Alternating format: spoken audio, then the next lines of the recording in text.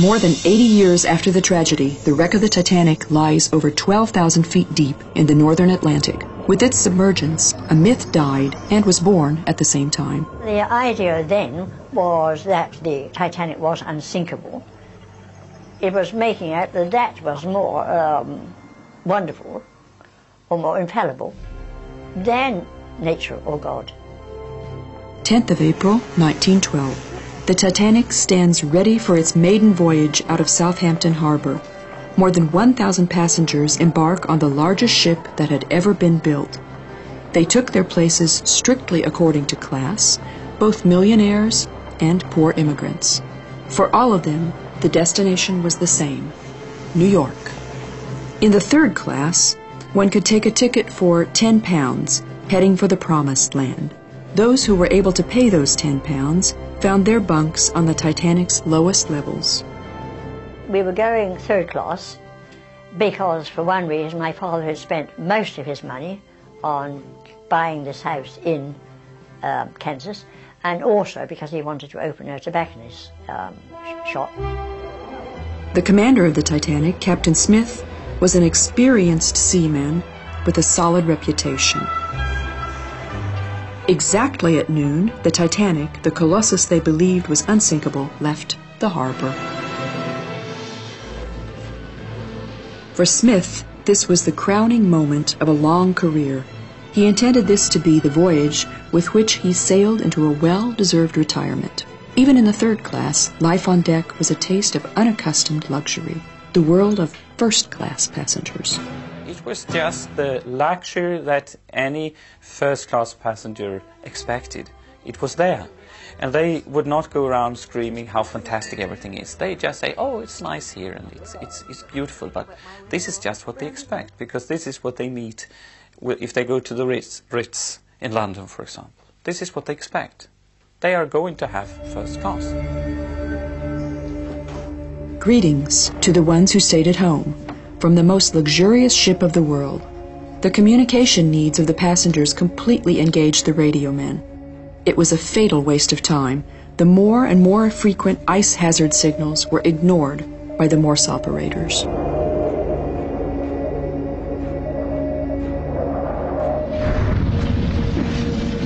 The engines of the ocean liner ran at full steam. 15th of April 1912, shortly before midnight, about 1,500 feet in front of the ship, the lookout noticed the outlines of an iceberg. On the bridge, the first officer tried to maneuver the ship out of the way of a collision. The ship shook and lurched. A few curious passengers from first and second class went up on deck to have a look. Men played football with these pieces of ice that had fallen down on the forward well deck. And first-class passengers looked down on them from higher up to see what was going on, because they thought it was fun. But to start with, it was something that happened, and they had to clear out the damage, and then they would be going again. Deep in the flanks of the ship, a hole had opened. Water poured in and started inundating the boiler room. My father went up on deck to find out what had happened and came back down and said, apparently the ship has struck an iceberg. Will you get the children out of bed as quickly as possible and up on deck? People on deck are still calm. Many of the passengers had not even noticed the collision, but Captain Smith already knew the cruel reality. His ship was lost, and in the lifeboats only half of the passengers would fit. There was some kind of breakdown in this man, with this man, that he couldn't actually cope with the situation because they lost so much time. Distress rocket. The crew hoped that the ship close to the Titanic could help. Only after midnight did the captain give commands to send emergency. Morse codes. Meanwhile, water pours, unstoppable, into the ship. A lot of people thought it was unsinkable and so didn't bother to move, just stayed where they were. But my father must have had a different idea. But he got us immediately out of bed and on deck. So he was either, he had forethought,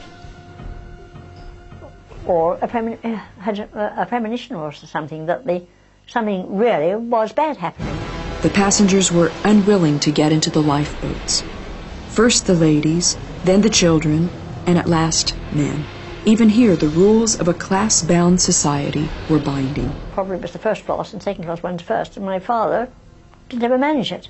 He didn't manage to escape, to survive. Under the deck, panic broke out in the third class. Terrified passengers tried to reach the deck. Members of the ship's crew held them back.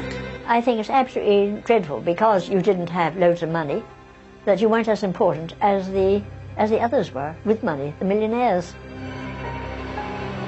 But some millionaires stayed on board. For example, Isidor Strauss did not want to take the place from a woman or child. His wife Ida stayed with him and died. John Jacob Astor got a place for his pregnant wife in one of the boats, but he stayed. Benjamin Guggenheim wanted to die as a gentleman. He went back to his cabin with a bottle of champagne. There were so many women and children left on the Titanic because suddenly they were like ants coming up on the boat deck and they couldn't understand where they had all been. Suddenly the decks were packed with people and there were no lifeboats left.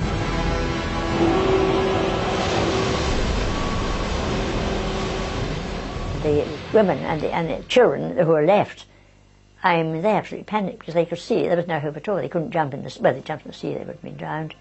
There was no hope.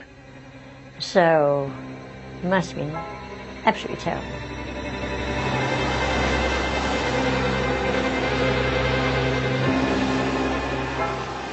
They tried to get away from the water as much as possible and climbed higher and higher and higher.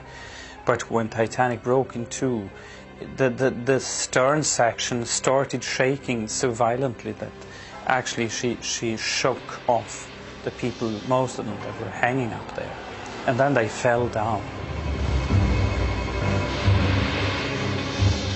And to me it's just an awesome picture. And also again to think of thinking again of my father being on it when I see it sinking.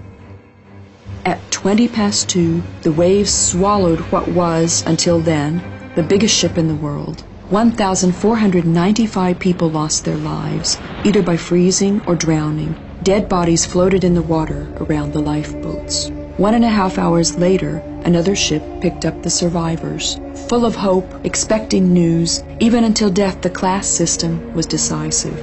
2/3 of those in first class, half of those in second class, and only just half of those who had bought a third-class ticket survived the catastrophe. What we lost there with the Titanic was the belief that technology is safe. Today, if somebody says it cannot happen, it's very easy to answer Titanic.